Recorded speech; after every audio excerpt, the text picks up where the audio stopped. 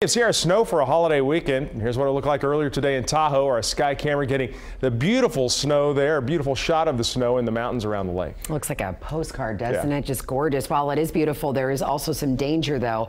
Avalanche warnings are up this weekend, and the search is on for a missing skier.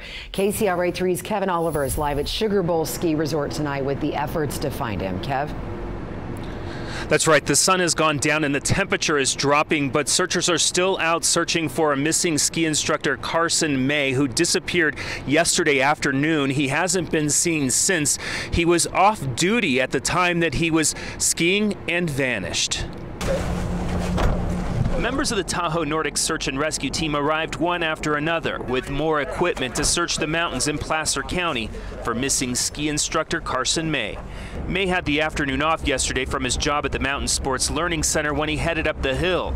Search teams were largely focused on the backcountry behind the Sugar Bowl Resort area. Investigators weren't sure exactly where May was headed. Yes, we don't. We are just going to try to search all the areas that we can. The area was just blanketed with 18 inches of snow overnight. That was welcome news for the skiers and snowboarders who were unaware of the situation with the missing ski instructor. It's nice. Last season wasn't too good, so it's nice to actually have some good snow for once. It's like silk. It's beautiful, beautiful. Smooth as silk, but avalanche experts say the way the snowpack has been building over the last few weeks has created a unique danger from avalanches.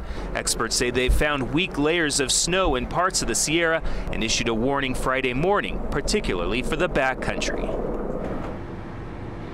Now, we talked to some of the searchers who have been out there looking for the missing skier, and they said they have seen a number of slides in the backcountry on the backside of this mountain. In fact, they said one of the issues that they're having is access points because of the avalanche warning and the threat of slides. But nevertheless, they are still out there tonight, and we're told that they will stay out there. Teams will stay out there and rotate throughout the night searching for this missing skier.